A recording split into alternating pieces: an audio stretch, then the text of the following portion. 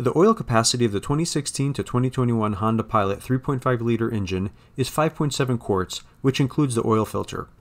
The engine oil weight is 0W20 and Honda recommends synthetic oil. You will need 6 1-quart bottles of oil, a filter, and drain bolt washer. I chose Honda Ultimate Full Synthetic, which is Honda's premium synthetic oil. You will need a 17mm wrench or socket to remove the oil pan bolt, and a flathead and Phillips head screwdriver to remove the splash shields for access to the oil filter. An oil filter wrench is needed to remove the oil filter, and an oil catch pan for the oil to drain into. I am also recommending 2-inch wide heavy-duty tape to cover holes in the subframe where oil will drain into. Finally, a garbage bag will be needed to catch any leaking oil when removing the oil filter. The first step in changing the oil will be to open the oil cap and pull out the dipstick partially to allow venting of the crankcase so the oil can drain out quickly. Place the oil catch pan under the engine and use a 17mm wrench to remove the drain bolt. This is the first oil change on the Pilot, so it is the original factory fill which I am draining here. It should contain extra metals and compounds from the engine breaking in, so I took a sample of the oil and will be sending it to Blackstone Labs for an oil analysis. I will post a follow-up video once I receive the results. For access to the oil filter, remove the splash shields by using a Phillips and flathead screwdriver to remove the screws and clips holding the panels to the frame.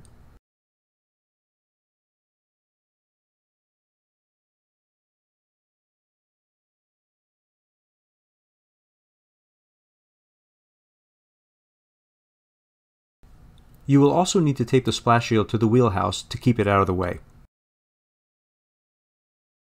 I used a plastic container to catch the excess oil draining from the engine and removing the oil filter, but as you will see, this did not work very well.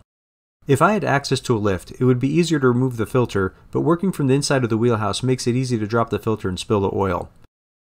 I recommend taping a garbage bag to the engine block so that it captures any excess oil when removing the oil filter.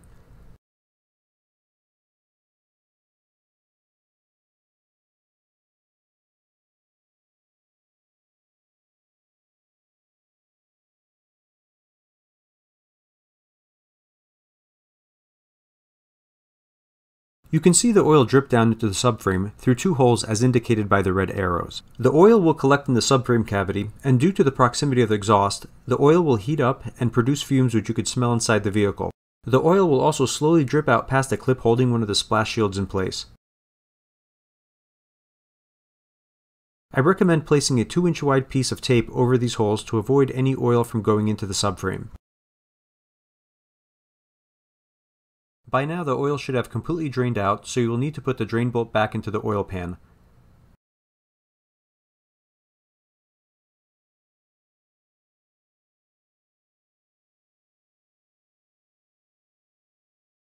Make sure to use the new washer that comes with the oil filter when reinstalling the bolt. Before installing the new filter, make sure to fill it with some oil so it is not dry on startup. Also, put a light coating of oil on the oil filter gasket so it does not stick to the engine block. Before installing the filter, make sure the mounting surface of the engine block is clean and that there is not any old gasket material remaining.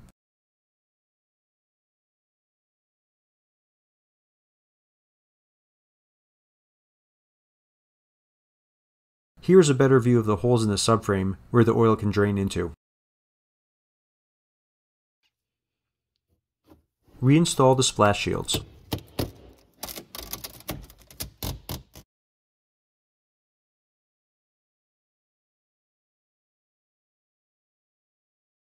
Fill the engine with 5.7 quarts of oil, and then check the oil level on the dipstick after letting the engine cool down after a short drive.